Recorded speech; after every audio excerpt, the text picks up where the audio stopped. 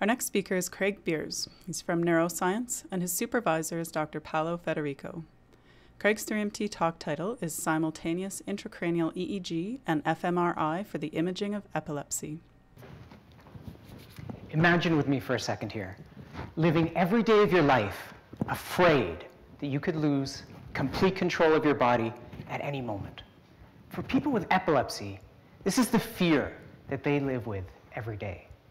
Now, fortunately, for 2/3 of people with epilepsy, medication can be used to keep the seizures under control. But with 300,000 Canadians who have this diagnosis, that means there's over 100,000 people living with this fear every day. Now, when medication can't keep the seizures in check, surgery is often the last option. I'm not talking surgery like taking out a wisdom tooth here. I'm talking brain surgery, opening up your skull and cutting out the piece of the brain that's causing the seizures. Now, unfortunately, this surgery is only effective about 50% of the time. And that's because finding the source of these seizures is incredibly difficult. We have billions and billions of neurons in our head, and finding the relatively few that are causing these seizures is a huge task. That's where my project comes in. We take two traditional methods for imaging epilepsy, and we perform them at the same time to generate some new and exciting information about seizures. Our first technique is called intracranial EEG. This is where electrodes are placed directly on the surface of the brain to record the electrical activity of the tissue underneath. Now, EEG is so useful for studying epilepsy because even when a person isn't having seizures, the seizure focus, or the source of the seizures, is giving off little spikes that we can measure with millisecond accuracy.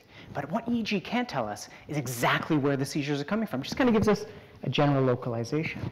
That's where the second technique comes in. Functional magnetic resonance imaging, fMRI, which shows us which areas of the brain are consuming a lot of oxygen. So we know with millimeter precision which areas of the brain are active at any given moment. But fMRI is a little slow, especially compared to EEG.